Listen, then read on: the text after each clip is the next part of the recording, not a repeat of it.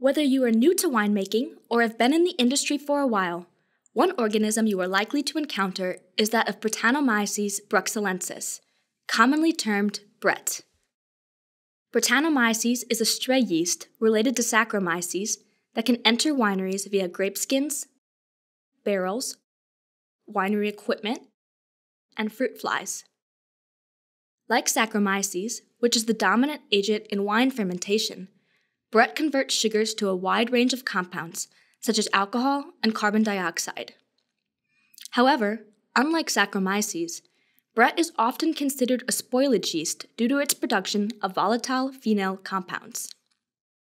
Volatile phenol compounds, which originate from the aromatic amino acid phenylalanine, contribute to the aroma of wine, and in the case of Brett, often emit flavors resembling gym socks, fecal matter, barnyards, leather, band-aids, metals, or medicine.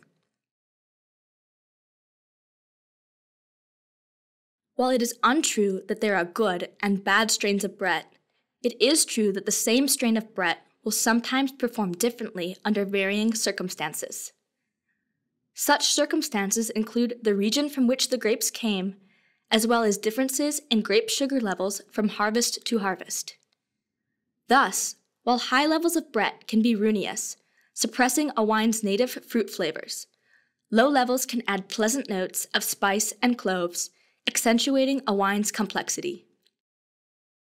For this reason, some locations, particularly those of southern France and Italy, endorse small cultures of Brett as part of their region's natural terroir.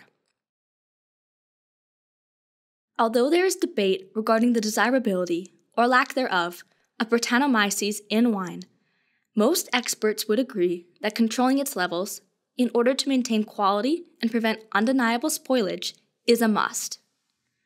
Unfortunately, due to its tenacity, once Brett has entered a winery, eradicating it completely is virtually impossible.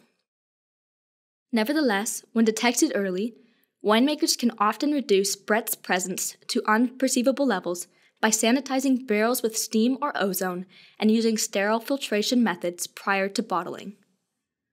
To learn more about Brettanomyces and the debate surrounding its desirability, please visit the following site.